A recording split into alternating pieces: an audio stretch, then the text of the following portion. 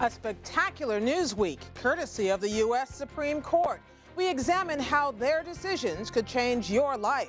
Tonight on Washington Week. God bless America. I think the Supreme Court ruling yesterday was not simply a victory for the LGBT community. I think it was a victory for American democracy. Gay rights triumphs at the Supreme Court. Today we can go back to California and say to our own children, all 4 of our boys, your family is just as good as everybody else's family. But will the victory hold? With this decision, the courts have allowed the desires of adults to trump the needs of children. Every child deserves a mommy and a daddy. Good evening. Even if we were given to hype around this table, this week would defy any temptation to overstate. So we've assembled the smartest folks we could think of to break it all down for you. The legal reasoning, the political consequences, and the policy effect of all the big cases decided by the Supreme Court this week and this term. Edith Windsor, the plaintiff in the case that overturned the Federal Defense of Marriage Act, put her victory this way. I've lived with and loved the Aspire for more than 4 decades, in love and joy, in sickness and in health, until death did us part. When Thea died in 2009 from a heart condition, 2 years after we were finally married, I was heartbroken. On a deeply personal level, I felt distressed and anguished that in the eyes of my government, the woman I had loved and cared for and shared my life with was not my legal spouse, but was considered to be a stranger with no relationship to me. Justice Anthony Kennedy, writing for the 5-4 majority, found that law enacted in 1996, quote, undermines both the public and private significance of state-sanctioned same-sex marriages, for it tells those couples and all the world that their otherwise valid marriages are unworthy of federal recognition. Justice Antonin Scalia, writing for the minority, saw it differently. He wrote on the majority's telling, this story is black and white. Hate your neighbor or come along with us. The truth is more complicated. So what were the complications? Well, Justice Scalia would say the main complication is that not everybody who voted for the Defense of Marriage Act was motivated by animosity toward gay people, that it's more complicated than that. But 2 other points about this. First of all, the decision strikes down the part of the law that prevents the federal government from recognizing the validity of same-sex marriages in the states where they're permitted. But it does also create instant complications. What happens if a couple gets married in one of those states and then moves to a state where marriage is not allowed? Do they still get federal benefits? The government is trying to work that out. And secondly, it's complicated because there are parts of the ruling that can be used by both sides in this debate as it goes forward. For example, for gay rights groups, it's the language. It says same-sex marriages have dignity, a word that the author of the opinion, Anthony Kennedy, uses 10 times. He says it's a legitimate personal bond that deserves deep recognition. But the opponents will say, no, the key to the ruling is that the states get to decide what marriage is. So those are some of the complexities. But, John, the one thing that this did not do was give any kind of constitutional protection to gay marriage. It stopped well short of that.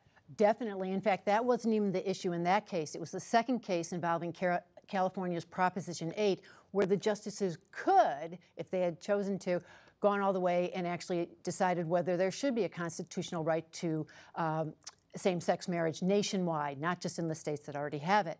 And what the court did in that case was essentially say, we're not going to decide. The challengers in the case, those who had defended Proposition 8, which everyone remembers was the 2008 ballot initiative there that defined marriage as only between a man and a woman and stopped all local efforts to actually have same-sex marriage. The question was that constitutional or not? Now, lower courts had said no. The proponents of it had come back up to the Supreme Court and said, you assess this, but the Supreme Court said by another 5-4 vote, different from what Pete was talking about, no, we're not going to decide. And underneath all that, first of all, one thing it did something really big. It just allowed same-sex marriage to go forward in California, which in and of itself is really important. As we speak here tonight, 8:30, 8:40 on the East Coast, actually they're starting marriages. Right, so that is no small thing that California can now do it. But David Boyce and Ted Olson, the super lawyers who had brought this case to the Supreme Court, thought that perhaps they could win this nationwide right to same-sex marriage, and the Supreme Court said, we're not going there, and frankly sent some signals that said, not for a while. Well, let's talk about the broader impact of this, because we can have a map up here. Let's look at all the states where same-sex marriage is already legal. California and Washington in the West, Minnesota and Iowa in the Midwest, in the Mid-Atlantic, D.C., Delaware, and Maryland, and all of New England, Connecticut, Rhode Island, Massachusetts, Maine, New Hampshire, Vermont. And I wonder, Amy, if you look at these, whether this means there is a groundswell that's building in all of these states already. I don't know that you're going to see a groundswell. I mean, it seems pretty clear when you look at where it's legal and where it's not. It divides also pretty well how people voted in the presidential election, right? Our blues and our reds. And whether it was on a ballot initiative or whether it was by the legislative. Or by a court decision. Or by a court, right, in Iowa's case. But, and we still see, while the trend is heading towards acceptance of gay marriage, it's still pretty evenly divided. I mean, it's something like 43% or 45% favor. The problem in terms of where it's going for opponents of this issue is that it really is older people who are the most opposed to this.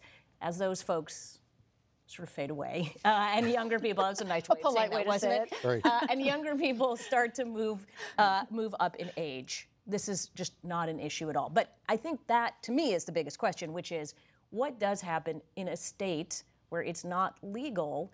Do people in that state then have to go to a court to get their marriage, validated. Well, here's the interesting thing, Dan, which I also find, which is that the change that we're talking about, from old to young, from just generation to, some of the politicians we cover just a few years ago. In fact, Bill Clinton signed DOMA in the dead of night. Hillary Clinton and Barack Obama were against gay marriage in 2008, not that long ago. They were all cheering this week. What changed? Public opinion changed, and as a result, the politicians followed, and to some extent, the court followed as well. I think there are two political sides to this. I mean, one is the continuing effort now state by state that these decisions will set off, where proponents will try to change the laws or, in some cases, the state constitutions. That's a long process. I mean, the Supreme Court could have short-circuited that and chose not to, and we don't know what a future court might do, but that's one fight. There's also the other side of the political fight, and that is, how does this fit into Republicans versus Democrats in political campaigns and who stands on which side? And I think even before these decisions, what you saw was that, in essence, there had already been a tipping point in that. Not that long ago, Republicans saw this issue as one that was helpful to them to rally their base. And certainly in the 2012 election, we saw President Obama and the Democrats, and ever since then, make it clear that they now think that the momentum of this issue is much more on their side politically. Yeah, Just very interesting to look at the statement by John Boehner, because the defense of the Defense of Marriage Act was picked up by House Republicans after the Obama administration said we won't defend it. What Boehner said is not the sky is falling. He just said, well, we did our part to make sure there are checks and balances and an opposite branch of government gets to weigh in. I personally have my views, but it was not, the end of the world. It's not a call to the barricades. Yeah. Right. And what's interesting, though, is that there's a majority sentiment among the public, and there's a near majority coming now, both crossing over Republican and Democrat, but not majority of the states. And that's why it will ultimately come back to the Supreme Court, because there'll be some states that will just plain hold out. In the meantime, there are practical impacts. We saw that the Pentagon came out and said, we're going to start giving benefits to gay partners, and we also saw that in an immigration, I'm sorry, I'm going to get the word's going to come out. In immigration, there are supposed to be 36,000 couples would be affected by this. So this diffused at least one key part of the argument in the immigration bill. Well, those are the two easy ones, because that's where the law is quite clear. It's not clear on, for example, you get married in a marriage state, you move to a non-marriage state, what benefits go with you. They're trying to figure that out now. Only today, the Office of Personnel Management put out the first directive that applies to federal employees and saying, now same-sex partners, we're going to recognize you for health and life insurance. Those are the easy ones. It's taxes, it's veterans benefits, it's Social Security. Some of these things may actually require an act of Congress to allow the benefits to follow people to a non-marriage.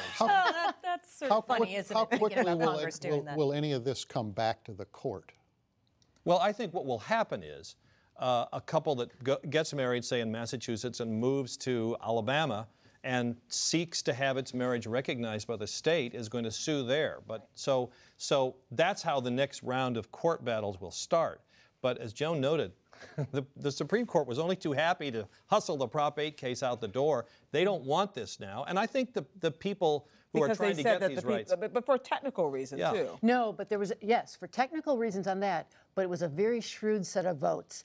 The 5-4 group that got rid of the Defense of Marriage Act provision splintered in a way that suggested, and I really think this is the signal, Pete, is that even the liberals don't want to have to handle this now. They don't think they have the votes. They don't. Different coalitions. Exactly. So I think that's the message. Meanwhile, the proponents, Ted Olson and David Boies and their team, are looking around for another state to bring a challenge, but that might take a couple years, and maybe the court will be readier.